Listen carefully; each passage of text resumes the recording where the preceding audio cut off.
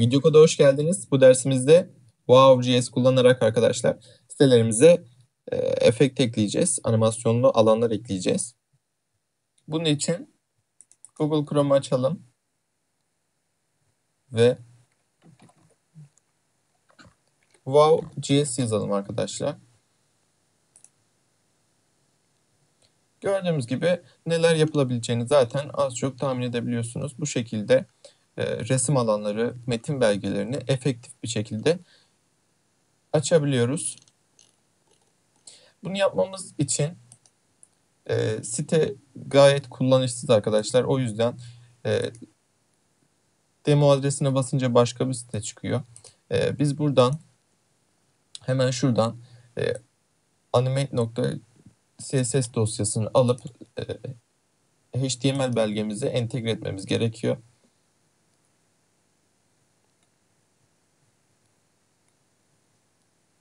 Boş bir HTML belgesi açtım. Stil dosyası bağlı şekilde ve iki tane küçük stilim var arkadaşlar. Buraya heat tagların arasına ekliyoruz. Tabii gördüğümüz gibi böyle bir klasör ve böyle bir CSS dosyası yok.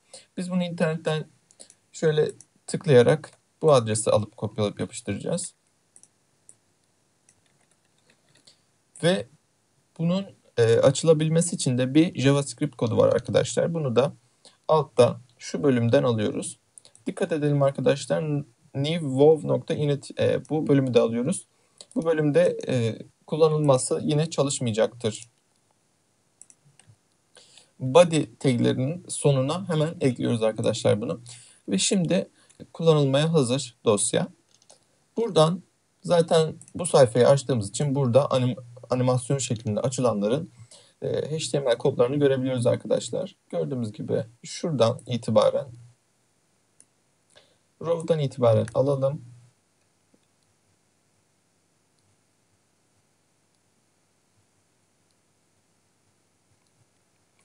Şuraya kadar olan kısım.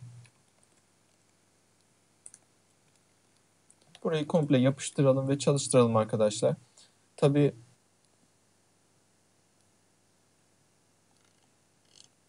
efekti görmemiz açısından şurada tabii JS dosyasını da aynı şekilde yapacaktık. Onu unutmayalım. Burada bunu da aynı şekilde kopyalayıp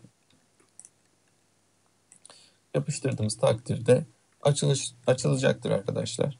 Şöyle hemen bakalım, zaten gelmiş, efektleri görebiliyoruz. Bu şekilde aşağı indiğimiz zaman efektler yeni oynuyor arkadaşlar.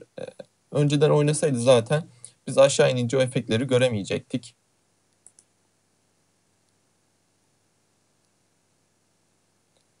Burada isterseniz şöyle yapalım. Masa üstünde vardı. Hepsini teker teker değiştirelim. icon.png olsun. Masa üstündeki şu elemanımız. Bunların hepsini değiştirdiğimiz takdirde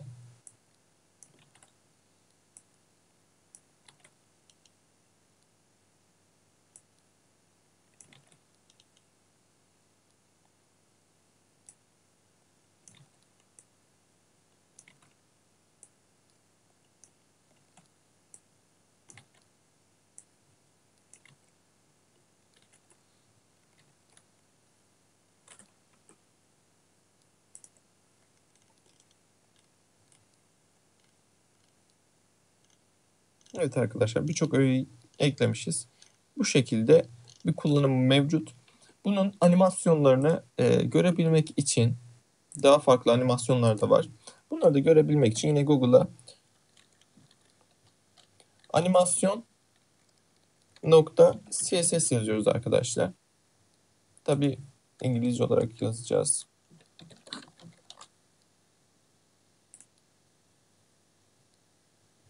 Gördüğümüz gibi bu açılan sitede çeşitli animasyon türleri var. Bunları kullanmak istediğimizi buraya şuradaki divlerin arasına yapıştırıyoruz arkadaşlar. Tabii bunlar sitenin kendi stiline göre şekillenmiş. Biz bunları düzenlediğimiz takdirde Buradaki divde, asıl olay şuradaki divde arkadaşlar kaç saniye gecikmeli olacağını data wow delen şeklinde belirliyoruz. Class'ında da hangi olayın olacağını belirliyoruz.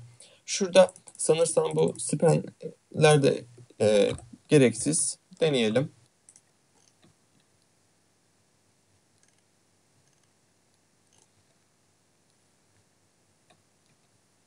Evet, hepsi çalıştığına göre gereksizmiş arkadaşlar. Bu rolling. Şu rolling kısmına örneğin flip var arkadaşlar. Bu güzel bir efekt. Bunu verdiğimizde gördüğümüz gibi şöyle bir görüntü elde ediyoruz. Tabii biraz daha büyütürsek daha güzel bir görüntü elde ederiz. H2 etiketlerinin önceden yapmıştım, bir